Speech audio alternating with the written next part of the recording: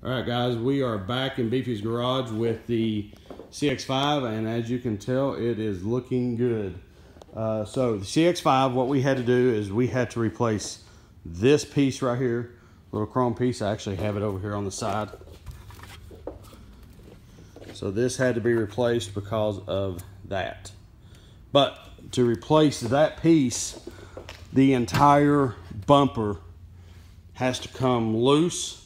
So we had to take off all of the little, I guess, little fender flares, what they want to call it, from Mazda right there.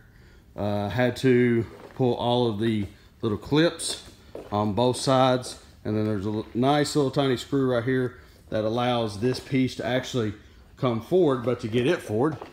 And let me try to open this as I've got one hand here. These little body clips right here and those screws have to be removed. This pulled forward, and that way you can get access to it. And then we look there, the gap is perfect. Piece looks real good. So now what we're going to do is we will change the cabin air filter, do a nice little wash and a clean, and we'll get the car back to the customer. So very nice CX-5 Mazda, and we will see you next time, Beefy's Garage.